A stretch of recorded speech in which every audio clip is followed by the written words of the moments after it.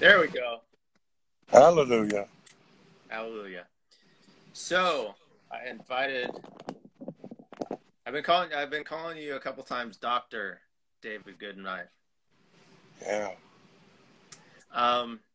So I have been marinating on multiple generational trauma, and I wanted to invite you to have a conversation on a little bit about generational trauma and more focus on healing Being said in the trauma. solution. What was that? Being in the solution. Yes, for sure. Great. Yeah. I mean, I once you brought up the topic, my head couldn't stop, thinking about it. And, to be brief, and we're recording this, correct? Yes. All right. So, we all have some varying degree of intergenerational trauma. The fact that we're on, that we're dealing with it has been going on since the beginning of time. I mean, anywhere. I know you addressed the word, the concept of the slavery. That has been going on for thousands and thousands of years, and not only the African Americans have suffered it, but the Irish suffered it as indentured servants, all the way back into the Roman age. So, the likelihood of everybody on this planet has some trauma recorded within their DNA. We all got it. As one elder, Douglas Warren Fourcrows, my elder, said, if it happened to me.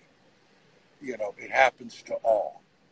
That said, there's a lot of conversation now open up.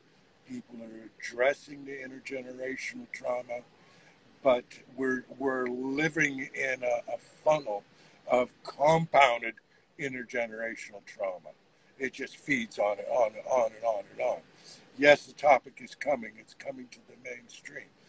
But the fact is, we're all prisoners in the same boat. I've made mention of this recently with the COVID and the quarantines.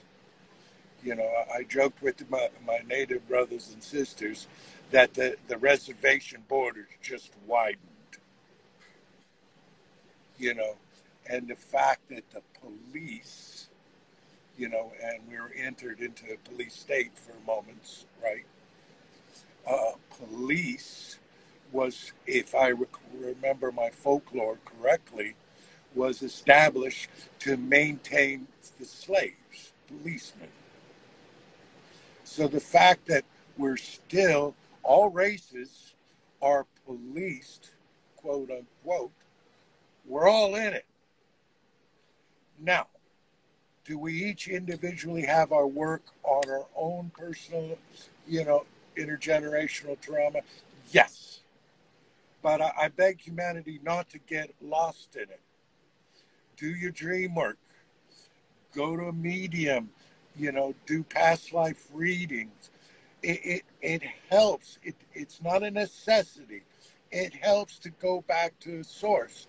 I recall in one ceremony where with the plant medicines, where a young man, we finally got a vision of somebody on a railroad track going down through the track in a panel container. And what it turned out was it was her third great grandmother survived Auschwitz.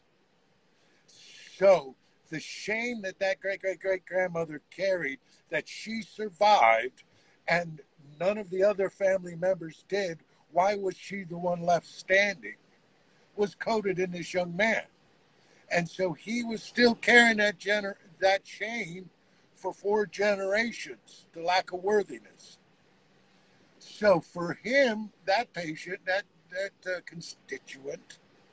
Getting back to where the source began was helpful.